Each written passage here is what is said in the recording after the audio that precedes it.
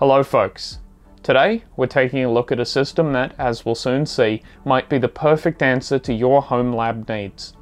It's powerful but power efficient and has some really great features and upgrade potential in a tiny form factor. And here it is. It's this little computer from HP, and it's one of the best low power systems that you can buy right now for your home lab. We're going to take a close look into the hardware, as well as setting up Proxmox to do some virtualization and run a Minecraft server. This is the HP Prodesk 400G3 Mini that I picked up on eBay for less than $80 US. And before you run to the comments to correct me on the price, just remember I don't live in the US and I don't buy things in US dollars. Anyway, why do these systems exist and who buys them new? Well, they're for businesses, really big businesses, who need a whole load of computers that perform well but consume very little power and don't take up much space. They're basically thin clients, but aren't terrible and underpowered because they don't need a virtualized environment on the network to do any actual serious computing tasks. We're not talking about a system this size with an integrated Celeron or Pentium. No, this has an entire Intel desktop processor in a 1 litre form factor. These systems keep the power bills down while still providing decent performance for everyday tasks, and even though the target audience is very clearly businesses, it doesn't mean they can't be a great addition to your home lab.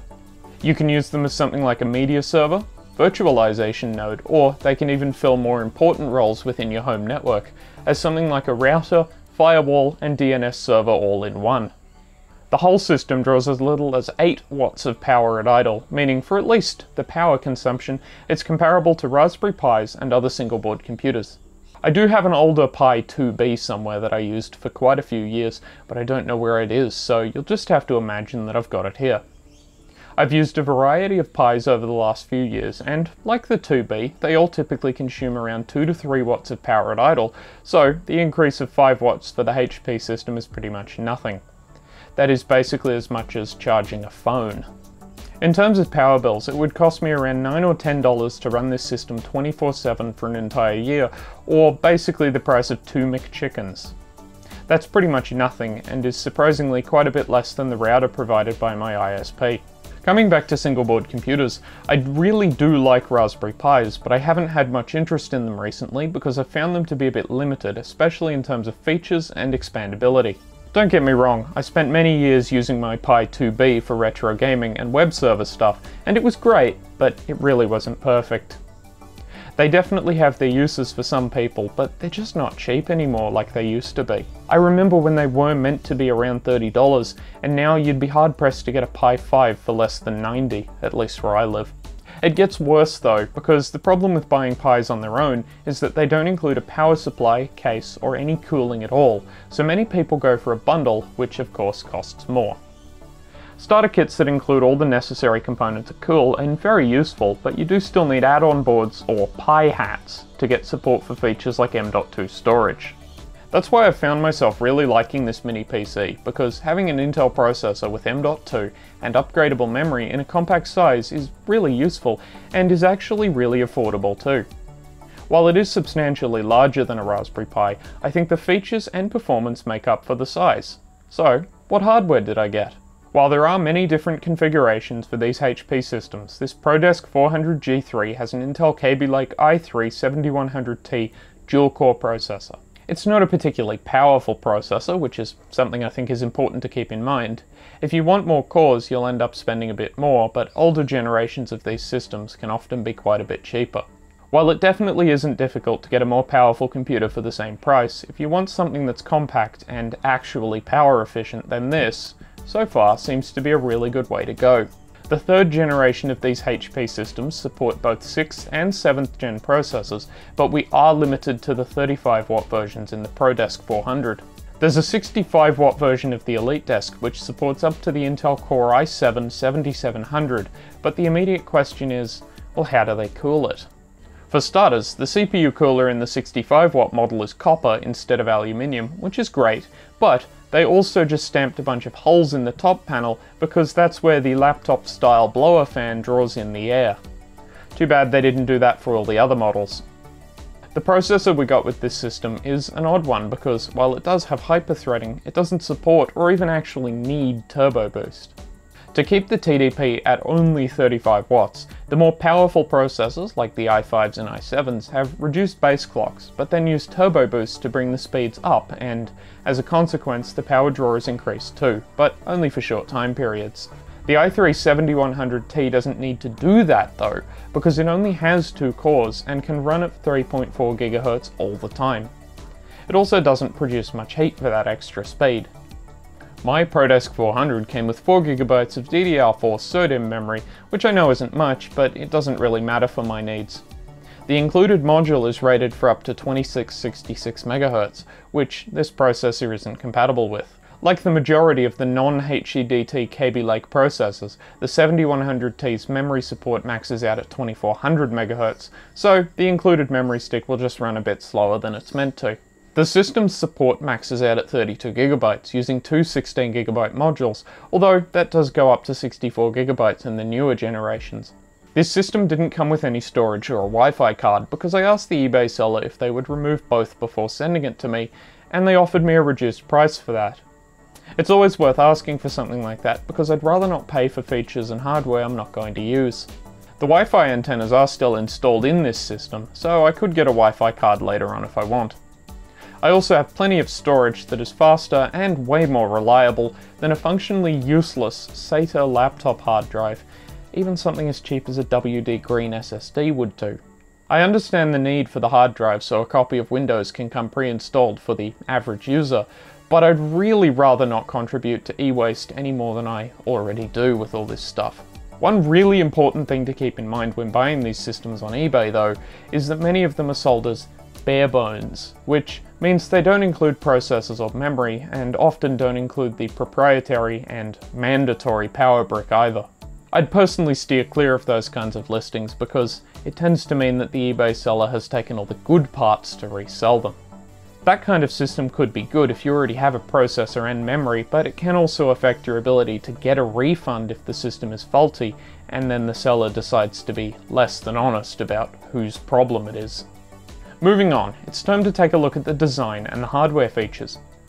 I really like the styling of this generation of HP mini PCs because they come in this good looking little chassis that I think contrasts the angled vents on the fronts with the silver accent for the ports quite well. Compared to the other options from around the same time, I think the HP systems look the best, mostly because the ThinkCenters use cheap feeling, shiny plastic. Although the Optiplexes are a bit better, I still think they look quite dated too. You might not agree with me on that, but I do think the latest models from all 3 companies are a big step up. It's just that the HPs looked better for longer. The build quality is really nice too. The entire chassis and top panel of the Prodesk are made from metal with a very nice black paint finish. Even the front panel feels nice, although it is still clearly painted plastic. One downside for these is that the vents on the front here are mostly fake, with tiny slits in some of them to actually let air through. I don't know how much actual vents would do, because the fan doesn't really draw air from the front of the system anyway. Speaking of the fan though, it was quite loud at 50% speed, but kept the processor at reasonable temperatures under a 100% load. Next up is the ports and the hardware. On the front of the system, we've got 2 USB 3.1 ports, as well as the typical 3.5mm audio jacks. There's one thing missing that the higher end models get, and that's the USB-C port. But as someone who doesn't really use USB-C, I'm not personally bothered by the lack of it. Moving to the rear of the system, we get a single DisplayPort connector, as well as a serial connector, Flex I/O expansion with a VGA port, 2 more USB 3 ports, 2 USB 2 ports, a single gigabit Ethernet NIC, and a barrel power jack. There is some variation in the ports you get on the different models, but even here on the Prodesk 400, it's an alright selection for most uses. The serial port is normally replaced with DisplayPort or HDMI on the higher end systems though, and with the integrated HD630 GPU, you can run 3 monitors at once. The major feature we really don't get on this Prodesk 400 is Intel vPro, which isn't a big deal for me, but if you do want it, you'll need a compatible system and processor. The easiest way to tell if your system has vPro is that the Intel sticker will say vPro on it, provided the sticker is original, of course. vPro gives you access to remote management features that allow you to control and configure the system over the network, similar to IPMI on a server motherboard. I don't personally think vPro is as good as IPMI in most cases, and it can be a serious security risk on some incorrectly configured systems with outdated firmware. I don't personally use it on any of my systems because I really don't have much hardware to manage at the moment, but like most of the things I don't use, it might actually be really useful for you. Now we're going to take a look at the internals. To open the system up, we just undo the single thumb screw on the rear and slide the top cover off. The thumb screw is retained in the back of the system, which is really great because it means I can't lose it. Inside we find what is basically a laptop fan, along with this tiny heatsink that exhausts hot air out the back. Underneath the fan we find two SODIMM memory slots, only one of which is populated at the moment, but the 7100T does support dual channel memory for extra bandwidth.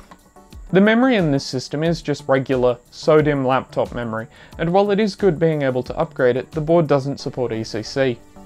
There is space for a 2.5-inch hard drive or SSD on the left side of the system, connected with a flexible ribbon cable that combines SATA power and data into a single connector. The hard drive tray and all 4 screws to mount a drive are included with my system, but that isn't going to be the case for all of the systems listed on eBay. The big problem is that many of these, especially the newer ones, were optioned to only have an M.2 drive and won't have the metal tray, screws, or even the SATA cable. We get a single HP FlexIO V1 expansion bay in the rear of the system, which has a card installed that gives us a VGA connector for whatever reason you'd need or want that. The expansion bay does allow us to install one of a variety of small modules that add extra ports, but there isn't much available for it. I did a bit of looking, and all I could really find was USB and video connectors, as well as a serial port for the higher end models that don't already have it. There's a much better range of cards for the 2 newer versions of FlexIO, since they've released 2.5 and 10 gigabit Ethernet options, as well as Thunderbolt and a gigabit fiber module, as well as of course extra USB and video connectors as mentioned before. By removing the VGA card that I already have, we've got this open space to put things in, and I do actually have a much better and cheaper option that I'm going to be taking a look at in the near future. There's definitely room for some pretty good hardware upgrades in this system, even though there isn't that much space for storage. The storage is a big trade-off when you go with the system this small, but if you actually need full-sized hard drives, this isn't really the system to go with. The SATA connector is only wired for 5 volts, which is required by laptop hard drives, and doesn't actually have the 12 volts required for desktop hard drives, if you could even fit one in. I'm going to be using a 256GB M.2 SSD from an old laptop. The drive saw around 2,000 to 3,000 hours of use, but barely any significant writes at all, and should have a lot of life left in it. Keep in mind that this system does only support M.2 NVMe, as in PCIe, and not M.2 SATA drives, which are slower but often significantly cheaper. HP didn't wire the connector up for SATA, since they probably didn't expect anyone to want to use it for that. The drive I did select gave a perfect result from a smart test without any bad sectors and barely any terabytes written. I've also removed the cooler to replace the thermal paste because I don't know how old it is, but it does seem like the seller had already replaced it. It would have worked fine, even though they did make a small mess of it by using way too much. I have a bit of this Deepcool Z5 left over from another video, so I'll just put a little blob in the middle of the heat spreader and reinstall the heatsink. The air guide goes in behind it, and then the fan slides back into place in front of it. Now, let's take a look at the kinds of things we can do with a system like this. My first thought was that maybe we could install TrueNAS, but that wouldn't really be practical because there's only one SATA drive connection. There are newer models that have dual M.2 slots for SSDs, and they would probably make great all-flash servers, but this one is a bit too old for that. There are a few ways to get around the storage limitation, but they are all a bit janky and involve M.2 cards with either SATA or SAS connectors and an external power supply. It is completely possible to add external drives to these mini PCs and might even work quite well, but really, why? I personally think it would be better if you need a storage server to just get the larger, small form factor models that have actual hard drive bays and low profile PCIe slots.